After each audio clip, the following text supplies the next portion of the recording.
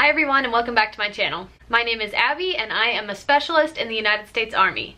And if you want to know what I do in the Army, well, I just so happen to have a couple videos, and I'll have a couple videos coming out kind of letting you know what my day-to-day has been like during a global pandemic. But today is the start of a little series that I'm going to do on my channel, and I'm going to talk about my entire basic training and AIT experience. And I have a lot to say. So I knew when I went to basic training that I would want to make videos like this, because before I shipped, I watched every video.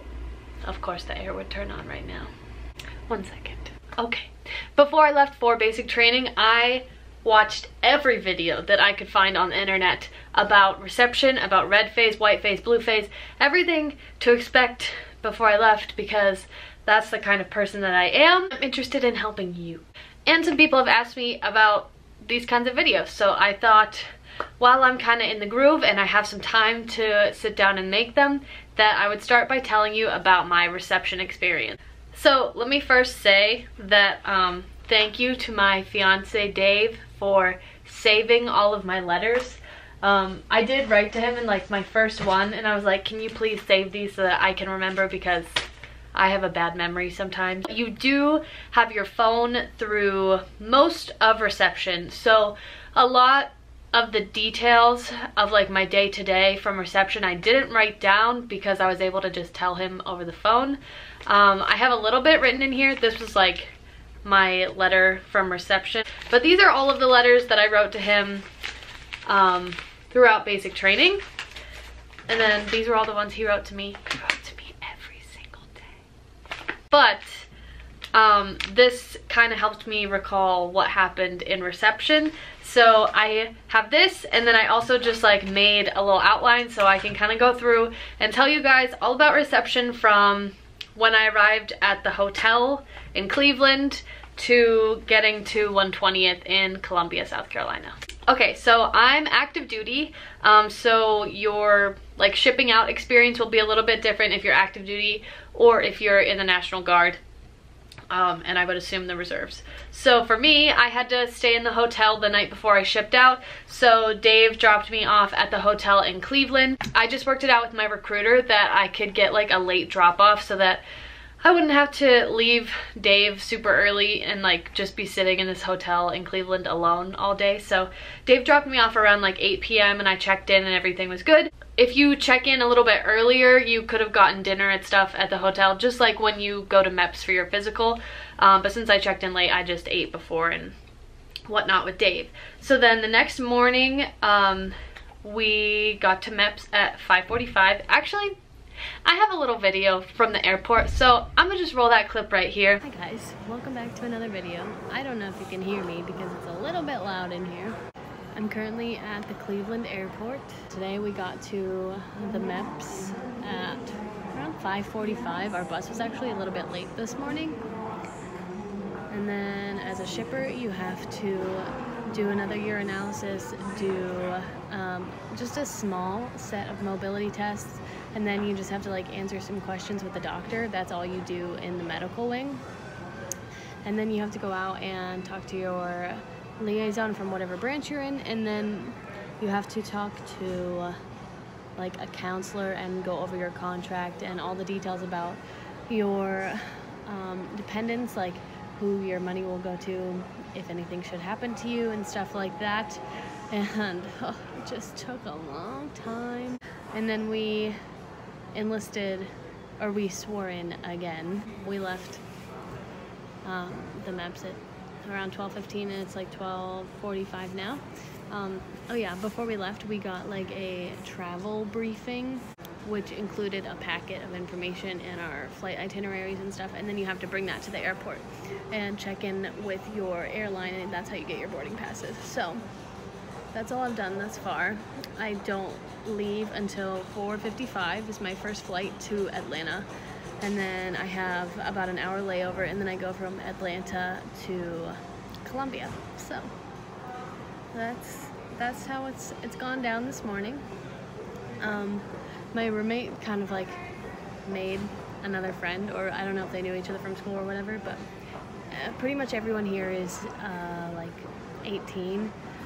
There are so many Marines shipping out today, and then there are like 5 of us going to Fort Jackson, and then there's one Army, there's one going to Fort Sill and one going to Fort Leonard Wood. They all went down to the USO, and I was like, I'm gonna just use this downtime because I'm not gonna be by myself for the next 2.5 months, and you know, just chill, maybe watch some YouTube, definitely call my boyfriend, and yeah, that's all I got for now. So that was the last clip I had from prior to basic training. So I think I pretty much explained everything in there that happens at MEPS. Super chill for the most part. They understand that like you're actually doing the thing that day, you're shipping out, so I feel like they were a little bit nicer to us that day than on the physical day. So like I said, we got our travel brief, we got our meal ticket thing, and so I did have a layover. So I flew from Cleveland to Atlanta. At Atlanta, I used my meal ticket there. I know a lot of people use their meal ticket actually in Cleveland before the first flight, and I was just worried about like being hungry because I knew that going into reception everyone says that you're gonna be up for a long time, which I was. So I had to like make a mad dash at the Atlanta airport for some Chick-fil-A. You can only use your travel voucher in one place, so get as much food as you want with that 20 bucks or whatever they give you. Okay, so from Atlanta to Columbia, pretty much our whole flight was full of people going to Fort Jackson. So I don't know how many hundreds of people, but we got off of our flight in Columbia, and I stopped at the bathroom first before going to the main area, which was such a good idea. But then when I finally got to like the main area, there was already a huge formation of people, and basically we ended up standing in this formation at parade rest for like 2 hours. We got to the airport at like close to 10 o'clock at night. So everything was closed, like all the shops and restaurants and everything. So we're just in this big open area of the airport. And since I stopped at the restroom, I was in the like second half of the formations that were there. So I don't know if the formation that was like farther ahead of us, if they came in on an earlier flight, if those were all people from my flight, not sure. But there was like a big group in front of us, and then there was my group back here. And so there was like one drill sergeant up with the group in front of us, and you could hear him yelling all of the instructions and stuff at them.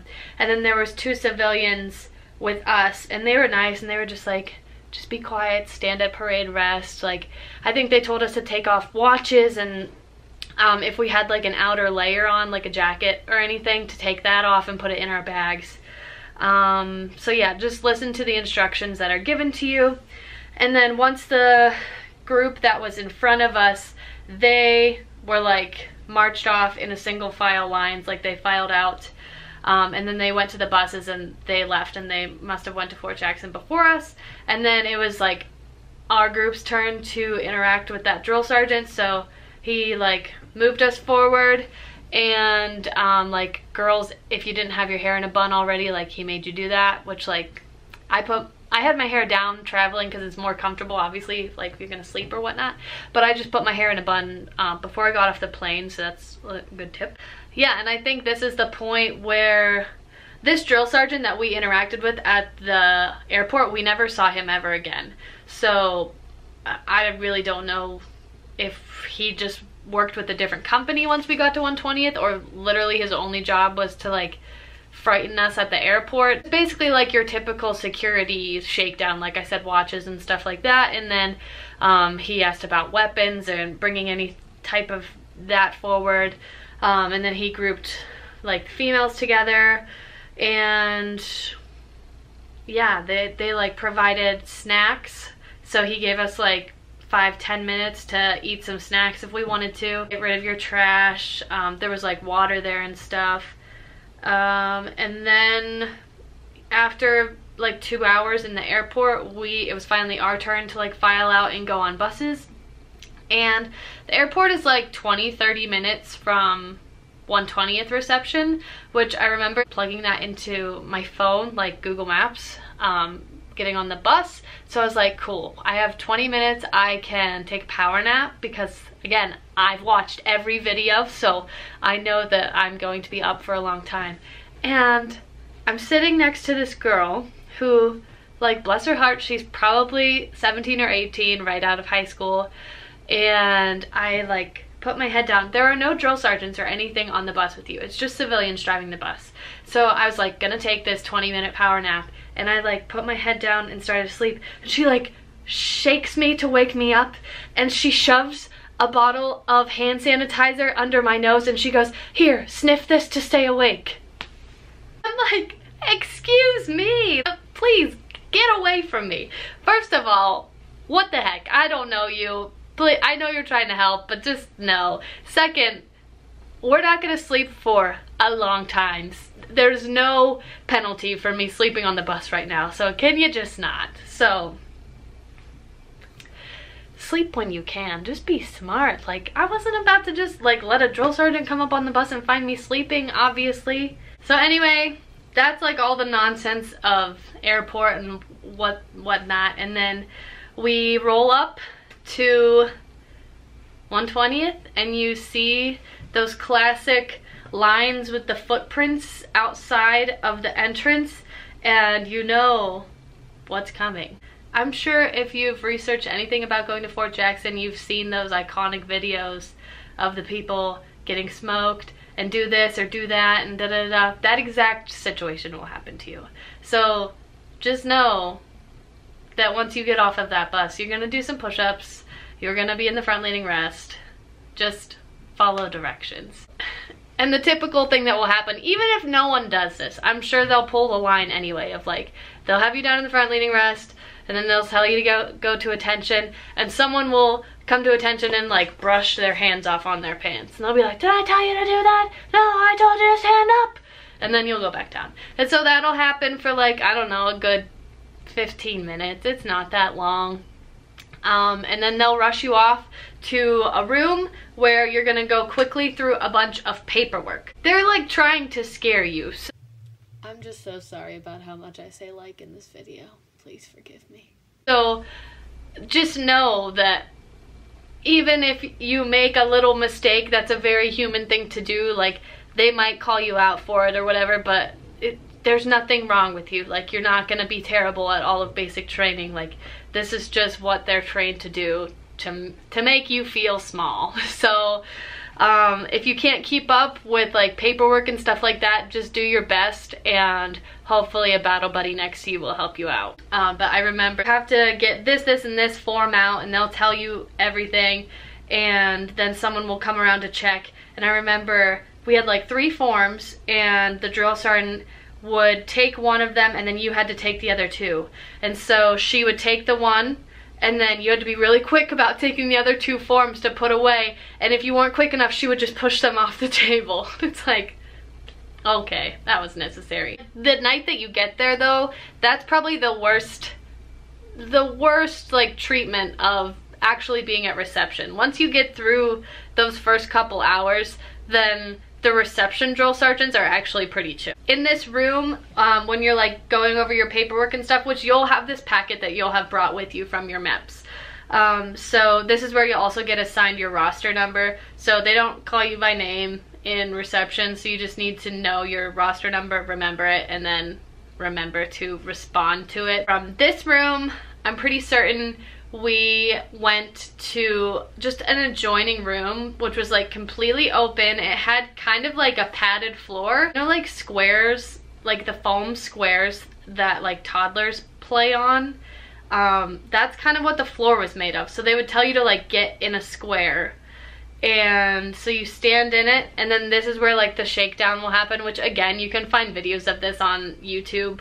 Just search Fort Jackson reception shakedown, and they'll just go through your whole civilian bag with you and then tell you like, if you have this, bring it up, you're not allowed to have it, da da da da. Lots of people asking dumb questions about, can I have this, can I have that, or like they'll just come up to the drill sergeant and like present them with something, and then they'll be like, what the, get away from me. So maybe just don't be that person. Do your research on what you're actually allowed to have and what you're not. After the shakedown, we moved directly over to a separate building where we were given like some equipment and also our PT uniforms.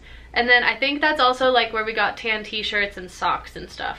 So basically everything but your actual ACUs and your boots. Civilian stuff with you, so just know you're carrying that the whole time. You'll go and you'll get a duffel bag and you'll basically just go down the line from person to person.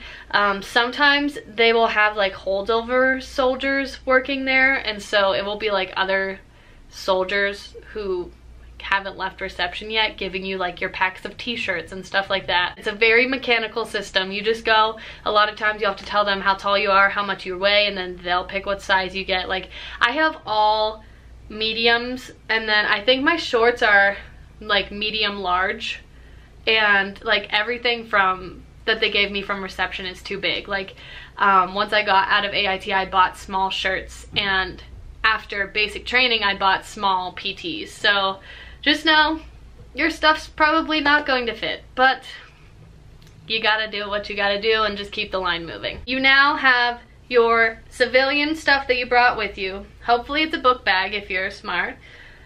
And you have a duffel bag and you have a laundry bag. So you have those 3 bags full of things, and they're all your stuff and you're responsible for keeping track of them.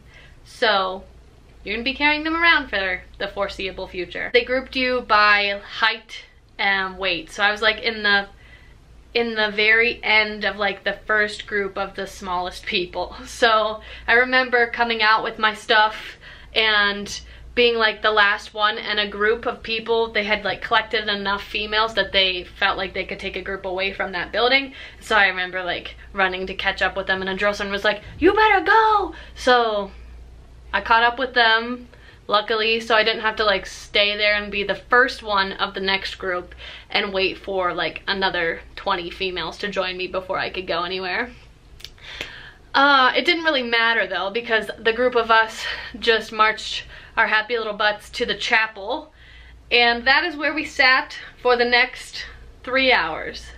So we have all of our stuff around us and we're sitting in pews. We're supposed to just face forward.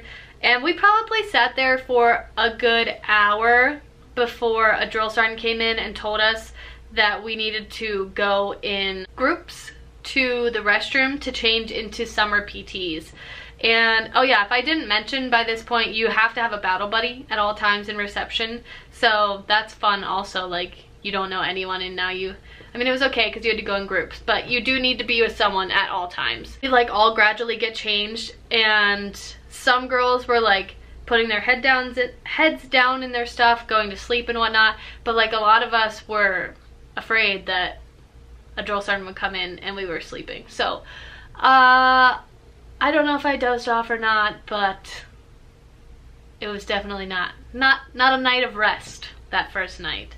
So it's now Tuesday, technically. It's been Tuesday, and it's probably like 4 in the morning. Slowly throughout the night, the chapel had started to fill up, so like the females were on one side and the rest were males, and then we pretty much stayed in there until we went to breakfast. So we took all of our stuff across the walkway thing to the chow hall, and we stood in there silently, crammed together with all of our stuff, and had breakfast. We knew that that meant that there was no sleep that night. So Tuesday started, and honestly the next couple of days, like, they all blur together. So I'm just gonna tell you kind of the things that you'll cover in these next couple days. I know that the most like ridiculous and cruel part, your first full day at reception, is where you do like some pretty important things like finance, the GI Bill, and your life insurance. So a civilian will be up in front of you kind of giving you a brief on all of these things and trying to tell you about your options. Meanwhile, you're just sitting there like trying not to fall over out of your chair. And trust me, some people did. And if you're falling asleep, this is a thing throughout like your whole time at basic training. They will make you stand up. You can also have some integrity, and if you're falling asleep, go stand up yourself, that's fine. But it's really hard to like focus on these very boring things that people are saying that don't apply to you right now but will in the future.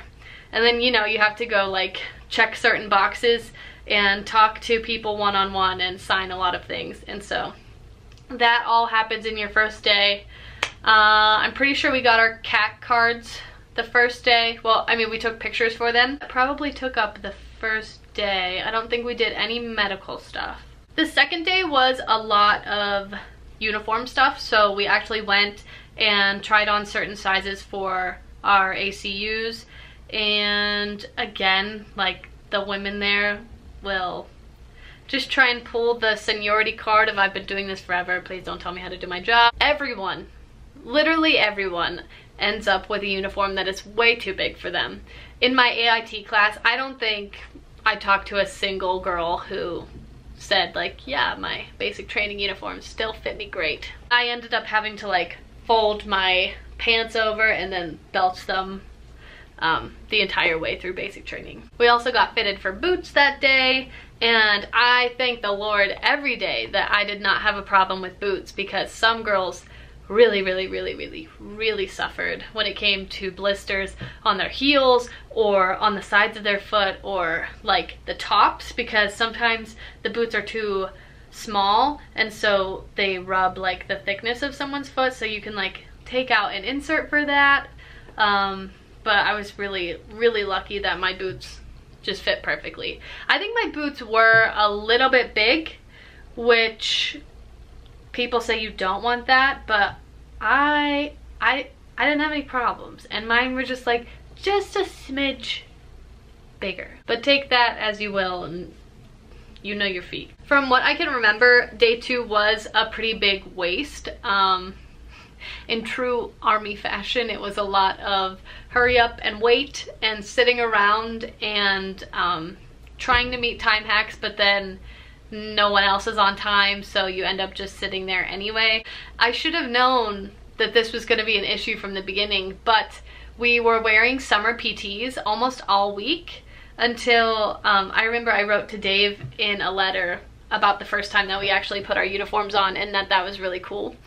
But we were in summer PTs for a lot of the week, and so a lot of times when we would be waiting for breakfast chow in the mornings, it would be so cold.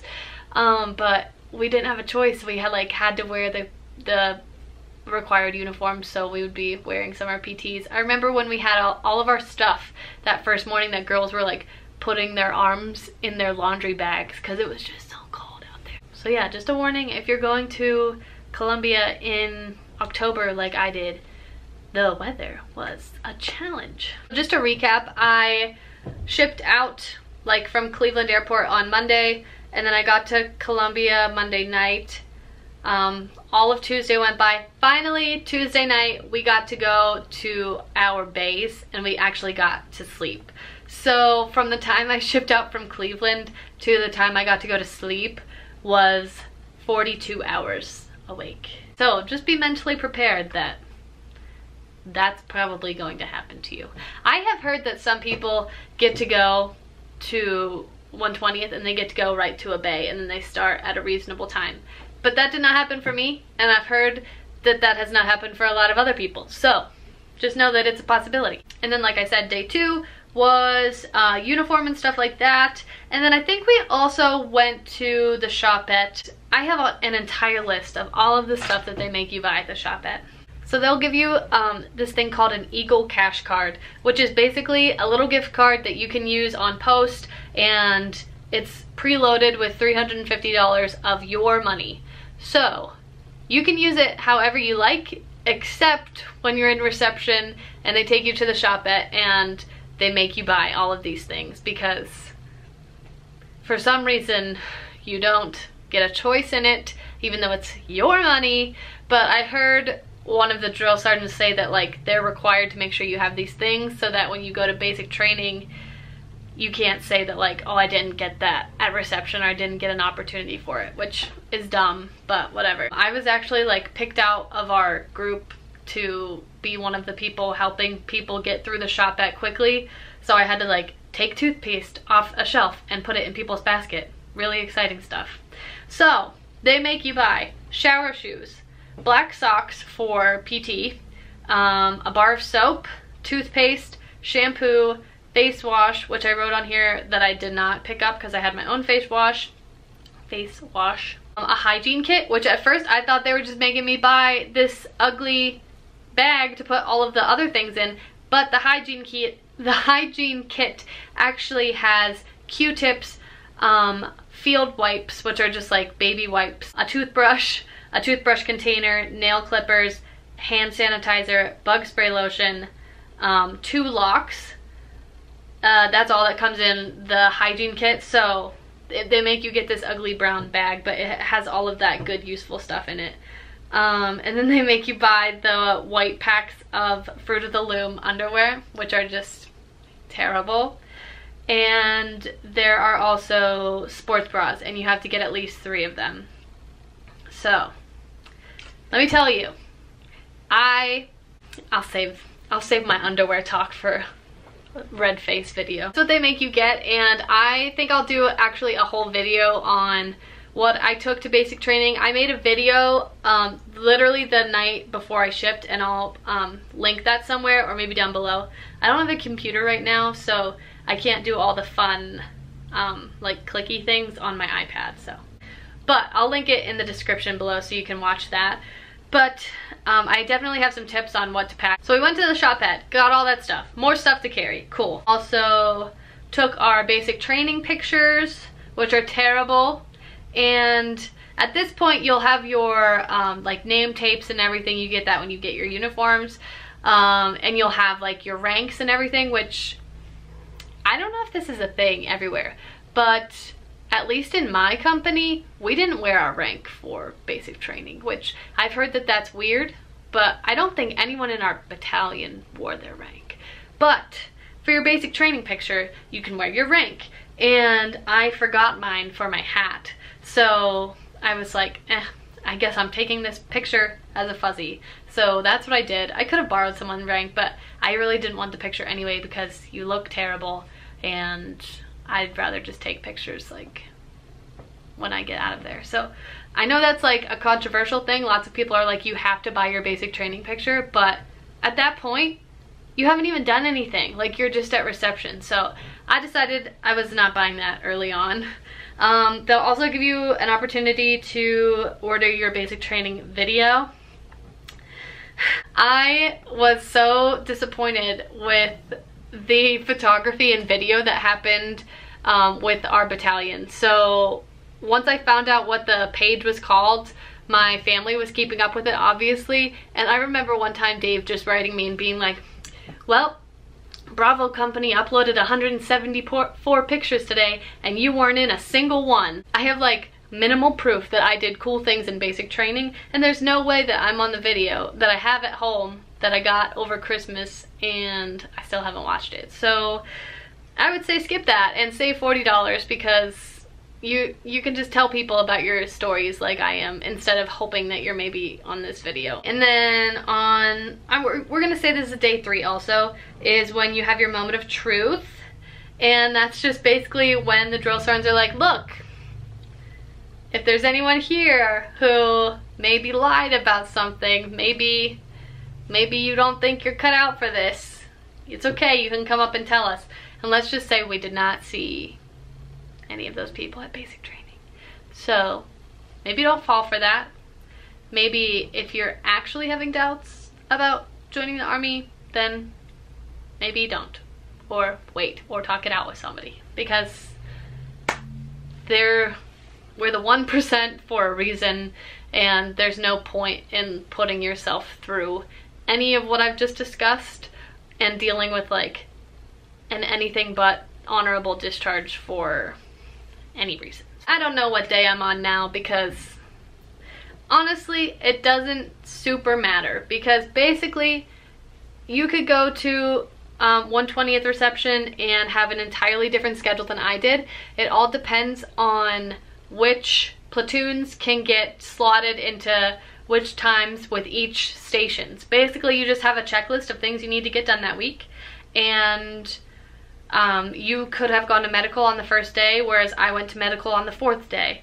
And I saw that happen within like my company. So when you get there that first night, I should have said this, when you get there that first night and you get your number and whatnot, you get sorted into a platoon. A platoon is just a group of people, so I think there was like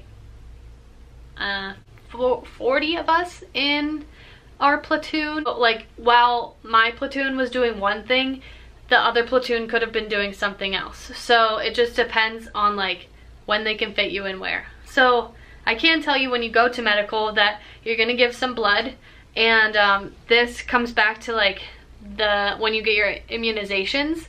I've heard people say bring your immunization records to reception so that you can maybe be exempt from some shots, but they take your blood, and from that is what determines what immunizations you get. So there's no point in bringing immunization records because they're gonna know either way. So when you're at medical, you'll give some blood, you'll do a dental exam, you'll do an eye exam, you'll do the hearing test again, and I think that's it. So once you make it through all those stations, you're pretty much good to go. I had like a little chip in a root canal that I had, and so they found that on the x-ray, obviously, because it's basically one of those things that you walk in and you bite on the thing and then it takes a picture of your cheek. And so I was really worried that that was going to hold me back from shipping, because like the smallest thing can delay you actually going to basic training, because they don't want to send you out there if there's anything wrong with you, basically. But I guess like it was fine, so that didn't delay me or anything. But just know, if you have anything that you're kind of worried about, I would just talk to your recruiter first, because I didn't even think about that, and then came up on the x-ray, and then I had to worry about that for the next couple days. But that's that. I got my prescription for my glasses, which we received our glasses and our eye pro at reception. I know some people didn't get theirs until they were actually at basic training. So we were lucky to get ours there, because I know the people that had to get them at basic, it took them a while. So I remember the day that we were getting our immunizations, and everyone hears about the peanut butter shot. And so before any of these things happen to you, like before you go through any of these screenings and whatnot, you'll get a briefing on literally everything that you do in the Army. So before we got all of our immunizations, someone got up there and gave us a briefing about like the immunizations and whatever that we were getting that were mandatory, and then about some that will depend on our blood test results. I think there's 12 shots total, and you'll get a paper with your information on the top, and then it'll have like the shots listed, but it doesn't say like which ones you're getting. It just says, it just has them all listed. And then I remember on our papers there was like a letter and a number written on them, and then some of them were written in different colors. And so everyone gets this paper, like this info sheet, and mine was like A2, and it was written in blue. And so there was like other people that have that similar combination. Some have like B6 and it's written in black, stuff like that. And so everyone's like trying to figure out like which letters mean which. And the minimum that you can get is 3, and that's what I ended up getting. But everyone was saying that like, oh, that means you're getting them all, or this means that, whatever, blah blah blah. Who actually knows? But my blood test said that I only needed the minimum ones, and that's all I got, so that's cool. I was the last in the line, so probably if your number gets called first, I'm sorry, but you're getting the most shots. And instead of the peanut butter shot, they do a pill now, and you have your Camelback on, so you have a water supply to like take it. I was worried about that, but I can swallow pills with water. So if you can't do that, maybe practice before you go, or just be like my AIT roommate and just don't swallow the pill. But no one ever found out, sorry.